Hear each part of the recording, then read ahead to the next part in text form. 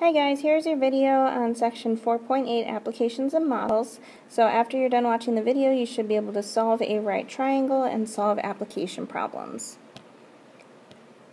So when I say solve a right triangle, what you're doing is you're solving for all of the missing sides and all of the missing angles. It is very helpful if you actually draw a triangle to start. So I'm going to go ahead and draw a triangle over on the side. And I'm going to draw this triangle every single time I have one of these problems. I'm going to label my angles. Angles we label with capital letters, so that's A, B, and C. And sides we label with lowercase letters. So side A is opposite angle A, side B is opposite angle B, and side C is opposite angle C. So I'm going to go ahead and draw that same triangle for letter A. As I'm drawing, I'm also going to start to label things. So I have A, B, and C. So I know that angle B is 54 degrees, so I can label this side as 54 degrees. I know side C is 15, so I can go ahead and label that side being 15. So what I'm missing is I'm missing angle A, I'm missing side A, and I'm missing side B. Now, angle A is easiest to solve for because the angles in a triangle add up to 180 degrees. So for angle A, I'm just going to do 180 minus 90 minus 54. So 180 minus 90 minus 54 is 36 degrees. I don't know why I wrote 360, 36 degrees. So I have angle A being 36 degrees. Now another way that you can do that is, since this is a right triangle, you do know that this is 90 degrees. So angles A and B will always have to add up to 90 degrees. So you can just do 90 minus 54, and that still gives you the 36 degrees. Okay, so we have angle A. So the last two things we need are side A and side B. So I'm just going to pick one of the sides that I want to solve for. I'm going to go ahead and solve for side A. Now I'm going to use the information that was given to me. So the information that was given to me was angle B and side C. And I want to see if there's a trig function that can relate these two sides to that given angle. So I'm looking at SOHCAHTOA again. So my side A is adjacent to 54 degrees. My side C, which is 15, is the hypotenuse. So I'm looking for a trig function that uses adjacent and hypotenuse, and that's going to be cosine. So I'm going to do cosine of 54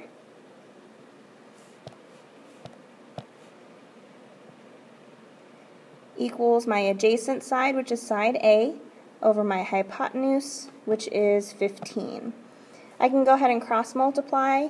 So that gives me 15 cosine of 54 degrees equals A. I can plug that into my calculator, double check the mode to make sure you're in degree mode. So 15 cosine of 54 is 8.82.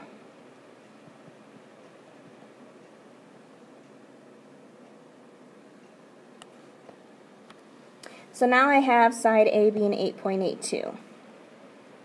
Last thing I need to do is solve for side B. Since I do know two of the sides of the right triangle, I can use the Pythagorean theorem to solve for side B. So I have 15 squared, because that's my C squared, equals A squared, which I now know is 8.82, plus B squared. So I have 15 squared. I'm going to solve for B squared, so 15 squared minus 8.82 squared gives me 147.2076 equals B squared. So now I'm going to take the square root,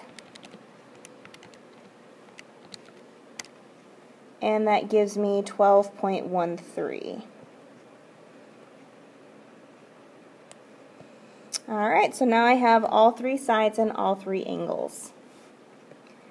For letter B, I'm going to do the same thing. I'm going to start by setting up my triangle.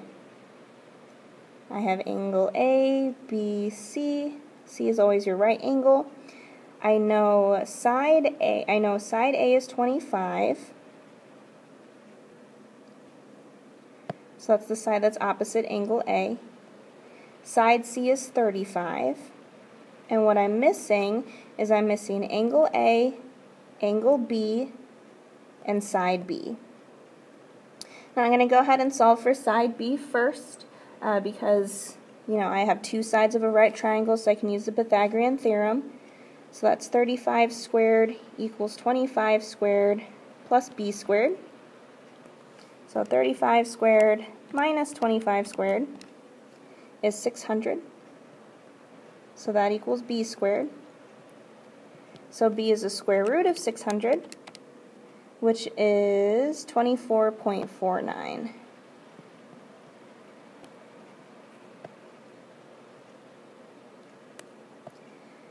From there, I'm going to go ahead and choose between angle A and angle B. It doesn't matter which one you solve for. I'm going to go ahead and solve for angle A.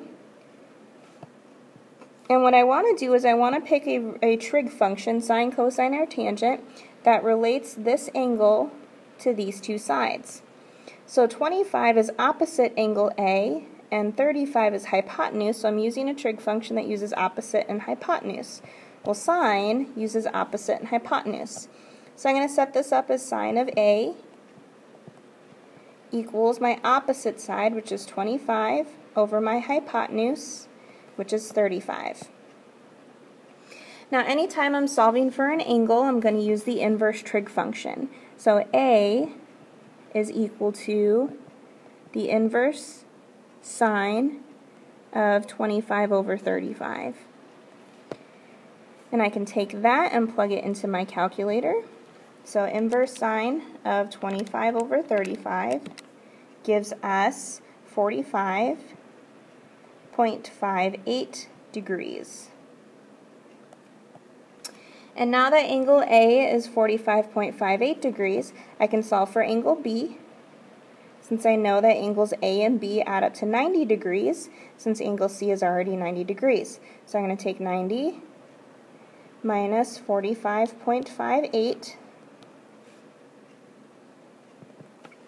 So 90 minus 45.58 is 44.42 degrees. So again, solving a right triangle means you're solving for any of the missing sides or any of the missing angles. The next thing we're looking at are application problems. So there are two buildings that are 250 feet apart. A surveyor is standing on top of one of the buildings, which is 300 feet tall, and measures the angle of depression to the top of the other building as 15.75 degrees. Find the height of the other building to the nearest tenth. So let's go ahead and draw a picture. You got two buildings.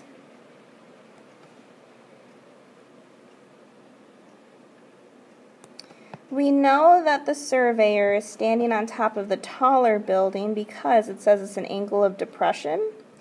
Angle of depressions are angles from the horizontal down.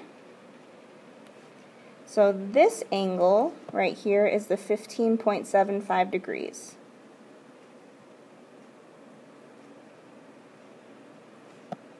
What I also know is that the building is 300 feet tall. So I'm going to label this side as 300 feet.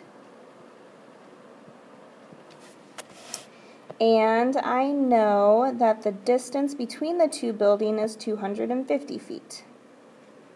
So that's this distance right here.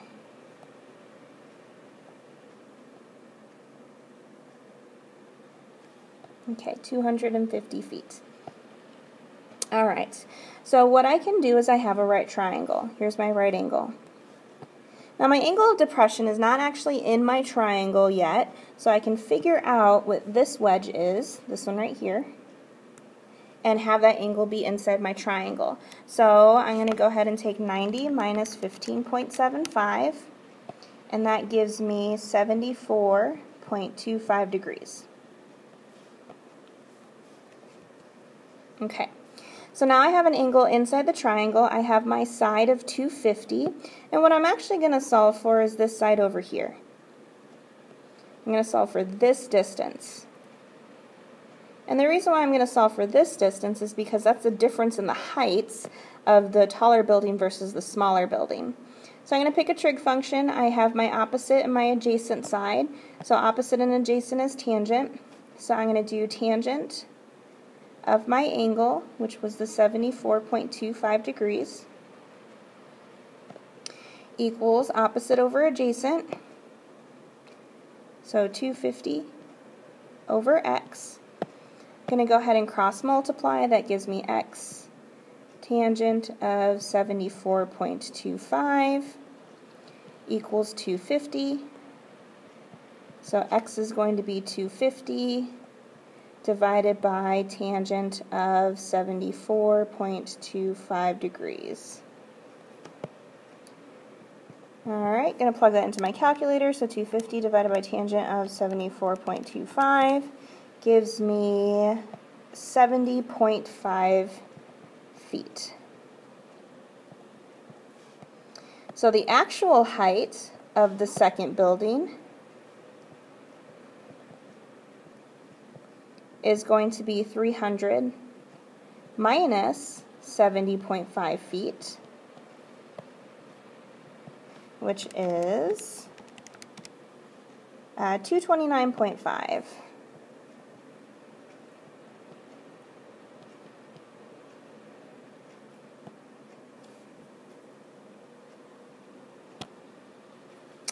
For the next one, a Forest Service helicopter spots two fires due east of their position. The helicopter is flying at an altitude of 2,500 feet and measures the angle of depression to the first fire as 10.42 degrees and to the second fire as 43.67 degrees. Find the distance between the two fires to the nearest tenth of a mile. Okay, so we have this helicopter. You gotta excuse my drawings, they are not the best.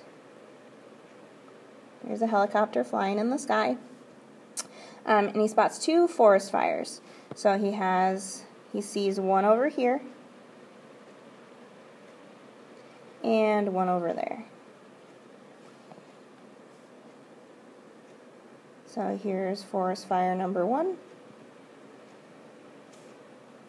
and forest fire number 2. Okay. So it says the angle of depression to the first fire is 10.42 degrees and to the second fire is 43.67 degrees. So again, angles of depression, that's from the horizontal down. So the smaller angle is actually this angle. So this is forest fire number 1 and this is forest fire number 2 because the angle of depression is only 10.42 degrees. And then the other angle of depression to the second fire is this one right here. As you can see, that angle is bigger. And that measure is 43.67 degrees. What else do we know? We know that the helicopter is flying at an altitude of 2,500 feet. So this distance right here is 2,500 feet. Now, it looks like we have a lot going on, so I'm going to go ahead and separate my two triangles. So the first triangle I have is going to be this one.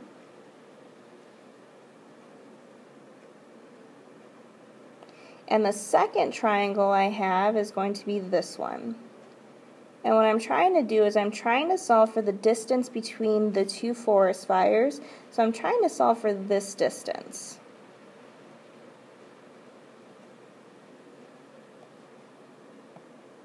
Okay, so if you look at the way that I drew the purple line, it's a weird looking question mark. There you go, that's better. If you look at the way that I drew the purple line, that's this distance right here. Okay, so what I can do is I can solve for this entire distance and then get rid of this piece. Okay, that's kind of what I'm going to go for. But again, I'm going to go ahead and set up my two triangles. So my first triangle in the pink looks like this.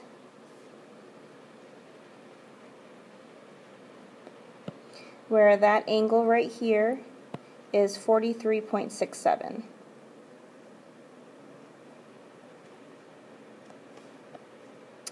Now, the height of 2,500 feet will also be this height and this height.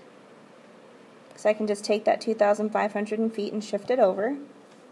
So that means this side of the triangle is 2,500 feet.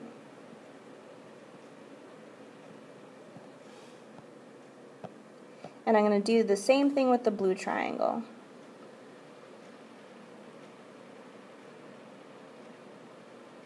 Except I know that this angle is 10.42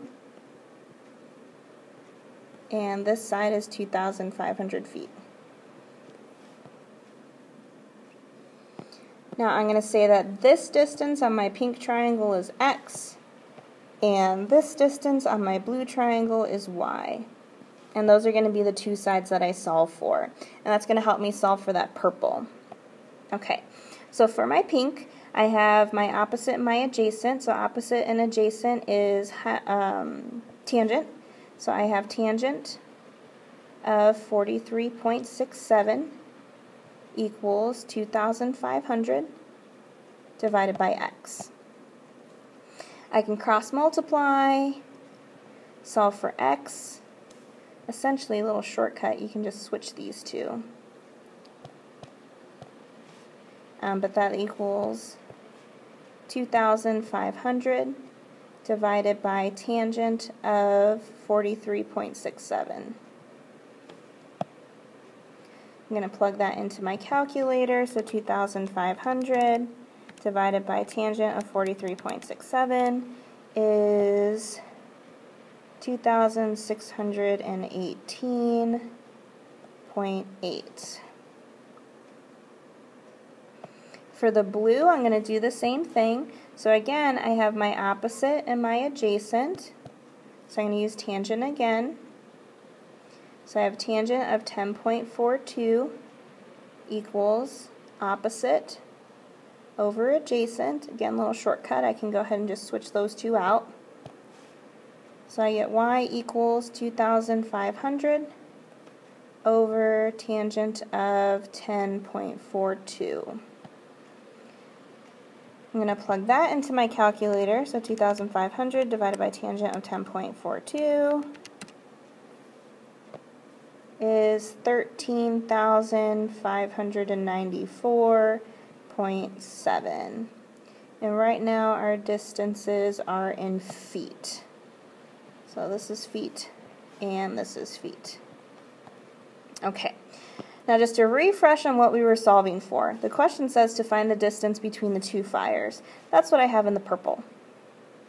I now know this distance, and I know this distance. So if I'm trying to solve for the purple, I can take the longer distance minus the shorter distance. So the distance between the fires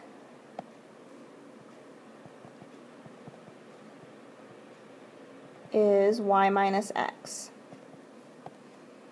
So that's 13,594.7 minus 2,618.8, which is 13,594.7.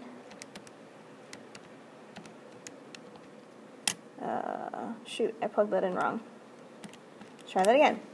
13,594.7 minus 2,618.8 gives me 10,975.9 feet.